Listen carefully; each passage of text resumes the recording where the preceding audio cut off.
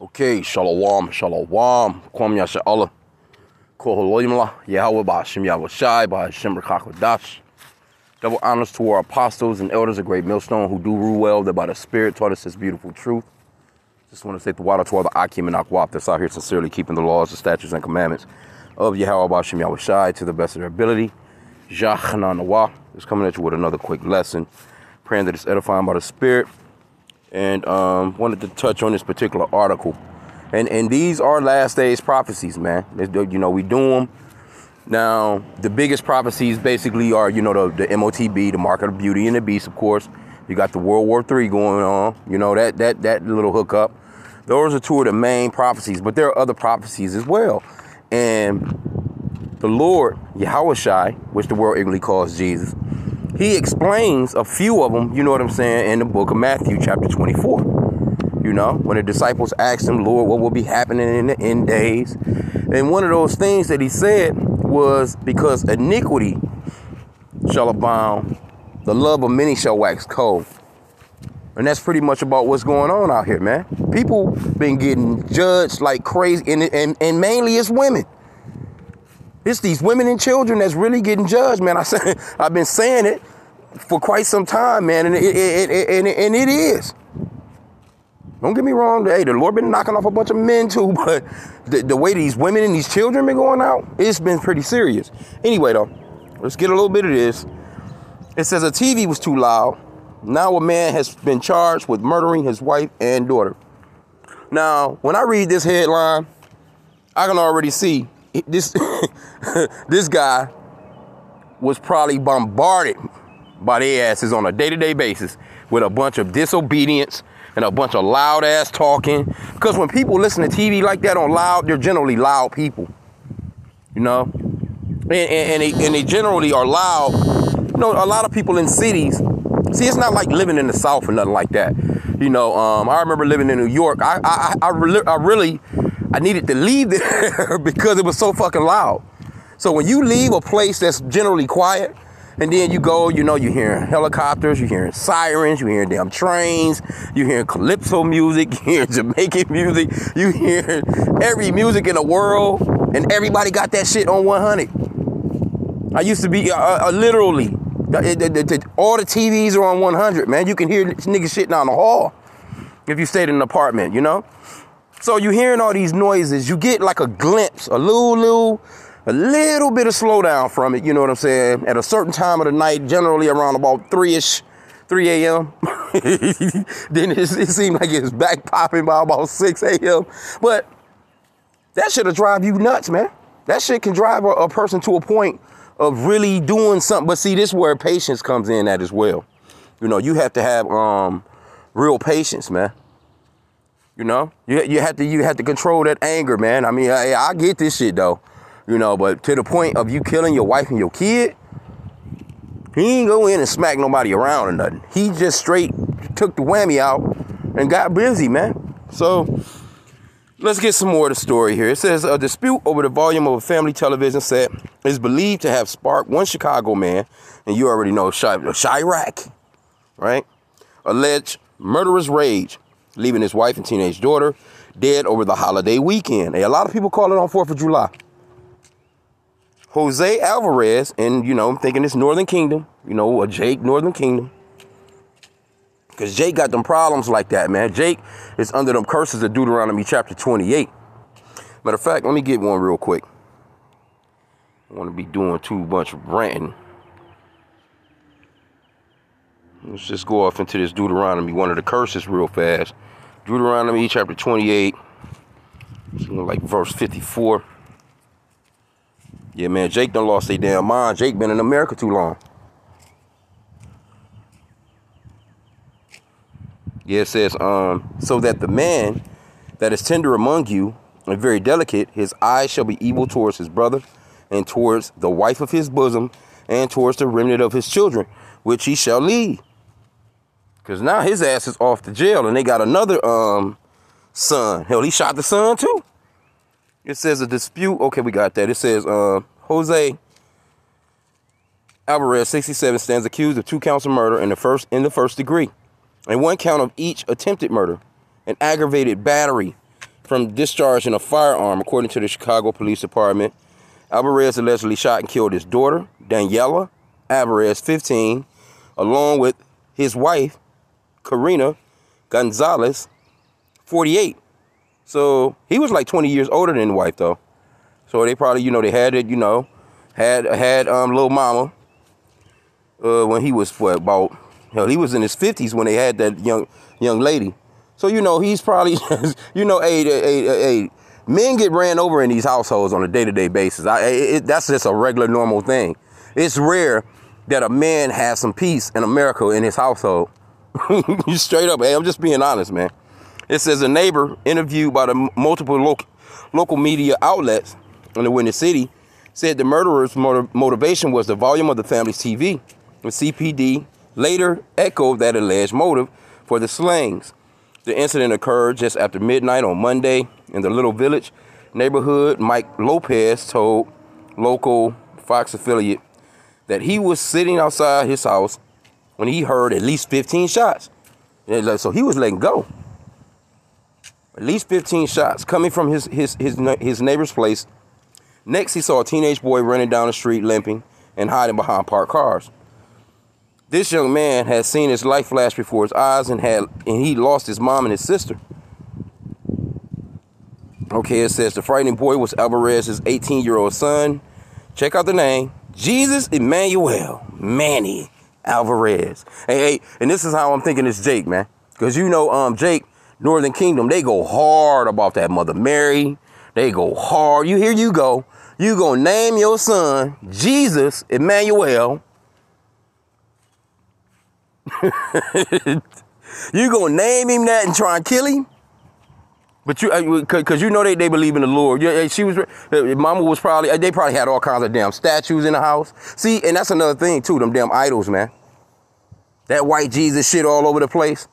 I was just in a Mexican store yesterday, Issachar. I was in one of their stores. Everything in the store is Mexican. All the products. It's if you can't read Spanish, you don't know what the hell you're getting. Everything pretty much is, But I'm looking around. It has some really nice stuff, though, And I'm looking around, man. Jesus all over the stuff. That white man Jesus all over the stuff.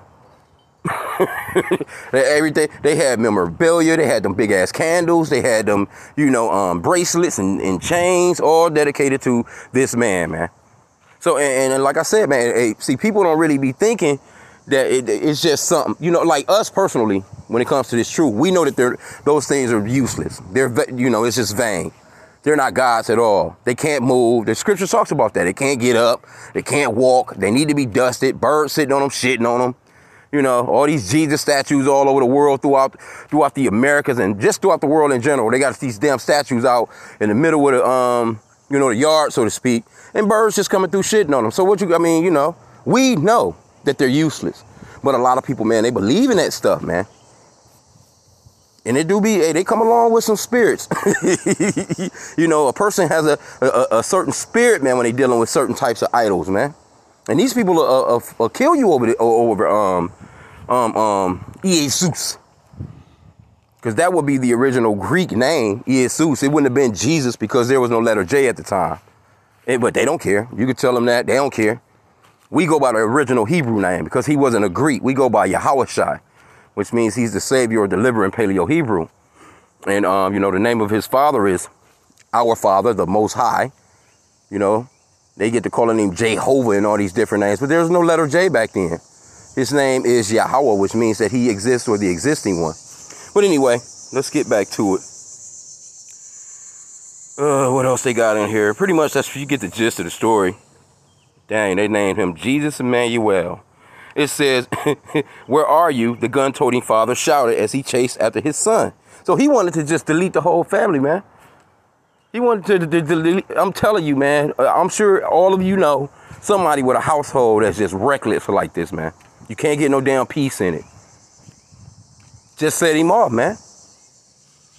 It says, eventually, Jose Alvarez went back inside his house. Lopez said he heard more gunshots. So he went back in there and started shooting the fucking again. He might have seen little mama still twitching or something.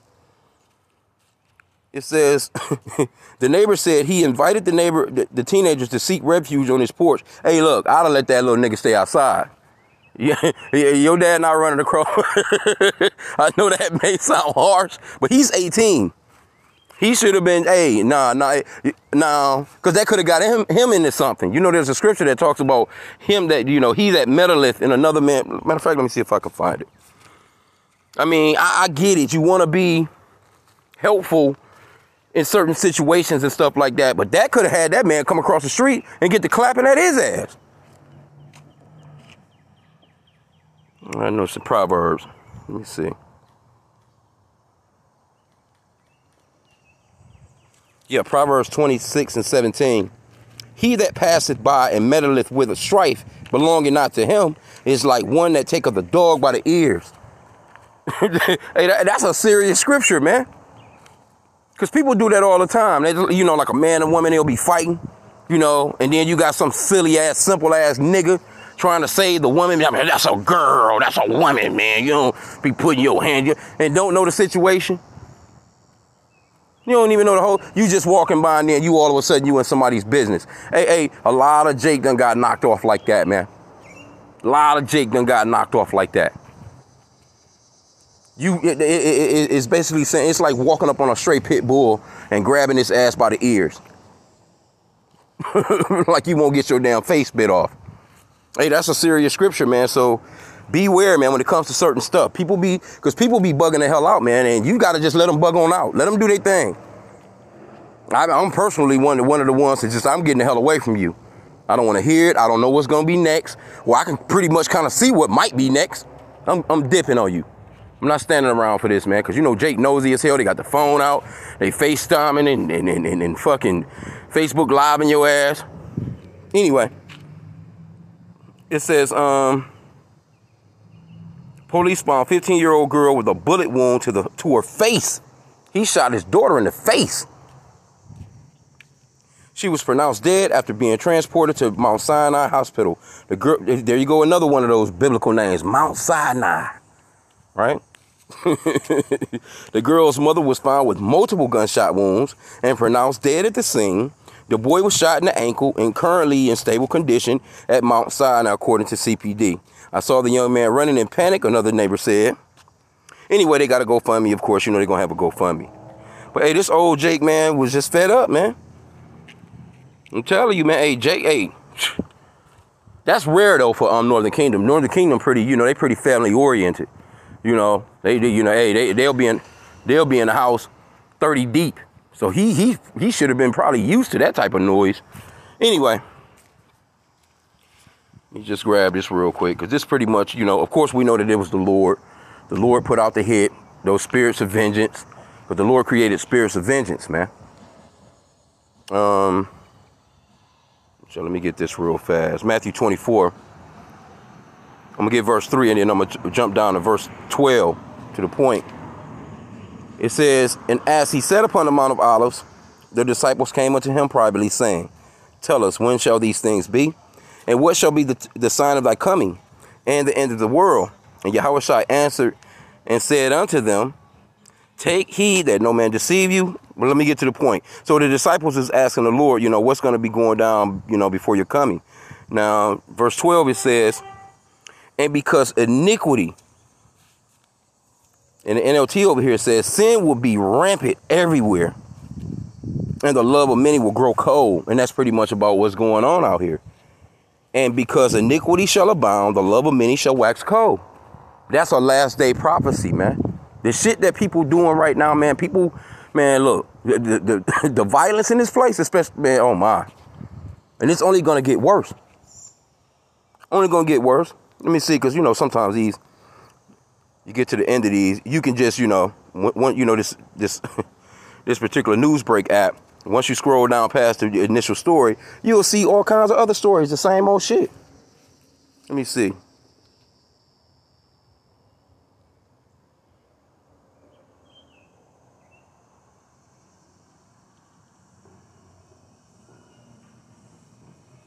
Yeah, that's the same thing again. It says Lamborghini driver who threw woman out of his car causing death. Sentence after pleading. I guess maybe pled guilty. Hard to imagine a more innocent victim. Dad admits to killing newborn. He killed his newborn daughter, man. That looked like it might be an Edomite. Colorado 16-year-old girl accused of killing ex-girlfriend. Osalakia. Colorado 16-year-old accused of killing ex-girlfriend in front of her younger brother. Hey, people bugging the hell out here, man. This one says, I'm looking dead at you, man who sent chilling text to ex-girlfriend hours before executing victim. Friend confesses to murdering pregnant mother, young son, 20 years after gruesome stabbing. Elderly woman posts signs in window to escape home where her daughter was. Let me see. Daughter was holding her prisoner and abusing her. Hey, people bug the fuck out, man. It says he held me hostage in my own classroom. Babysitter who claimed Tyler had fallen down while running, charged with murder. Man, gotta watch who you leaving your kids with. Anyway, but like I said, them story after story after story, man. He's just, Esau, he got the media down to a point of, he just needs the most gruesome stories. And people are immune to this shit now. People don't, oh man, that's messed up, and keep on moving right on along with life. They don't think as to, this is some horrific shit. Jake threw, man, on that level. Hey, the whole America, hey, from the movies to the video games and all this stuff, people in America are very numb when it comes to crimes, man. Here you go, you got this other guy. Let me see here. I might still have it in my hookup. This guy. Oh, that might have been my other phone, Salakia. Hold up, let me see though. Yeah, I just done a lesson on this one earlier with the body of the 2-year-old little girl that they found here where I'm at. Jake them rolled off with her. He done sexually assaulted the mom, and which was his ex-girlfriend, stabbed her up. So people out here bugging out, man. No, I was looking for that one, but you got this guy. I didn't even think that would be a Jake. It kind of sounded about Jake-ish, though. The guy out in Philadelphia that shot and killed 5 people and injured a few more. Now, mind you, this guy, he was cross-dressing. They was like, oh, yeah, we just knew him. He was dressed like a lady sometimes. But they didn't know that he was going to put on that goddamn, that ski mask. They said he had on a ski mask and a bulletproof vest. People was probably talking shit. He probably, and these just random people. So the Lord will take that spirit from you, man. He'll snuff your spirit out, man.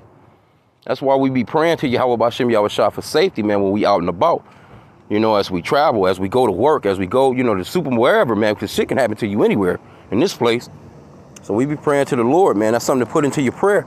Ask Yahweh B'Shem Yahushua to help you get to where you need to go safely and home safely, man. You and your family. So, I just wanted to touch on this. Oh, yeah, you are. Hey, I ain't even seen it. Hey, I've been seeing the brothers putting up clips on this right here, too, though. This Jill Scott hookup, man. I was looking at it. I was like, hell yeah, Jill. Go for it. I ain't into music like that. But shit, man, I heard her little rendition of the national anthem, and these white folk pissed. Watch this. Let me go into the comments. Okay, it says she does have a right to freedom of speech. Bitch has the right to leave the country anytime. She's ready. See, this is how these so-called white people think about you Negroes. They don't want to hear nothing about what they done to you. They don't want to hear that shit. But you, Jake, y'all went out here, man. Y'all celebrated this damn holiday like it was yours. And the Lord snuffed out a lot of our people on this damn weekend. Right? See? They use all these excuses. Stolen from whom exactly? See, they don't want to admit. They're not going to. See, this is why the Lord is going to come and fuck these so-called white people up. I may have to do a lesson on this, man. It says all humans are on stolen land one way or another. The peoples that crossed the Bering Straits came into America. Watch the documentary on 7 tribes. Man, I don't even watching a documentary made by you damn Edomites. Because y'all don't tell no damn truths, man. The hell out of here. But like I said again, it says you do not take a song that was written for our country and use it to push your ideology. Well, hell, you've been pushing your ideology. You've been pushing that. You've been pushing for centuries that this is the best place on the planet. Here you go. You celebrated an Independence Day, but while celebrating that independence, you had slaves. Come on, man. That's some backwards hypocritical. Anyway, though, that's another lesson, man. I'll probably chop it up and do something to this, man. Yahweh Ba'Shem Yahweh willing. With that, hey, like I said again, hey, throw in your prayers, that the Lord, keep you safe while you're out and about, man. So with that, Kwame Yashala.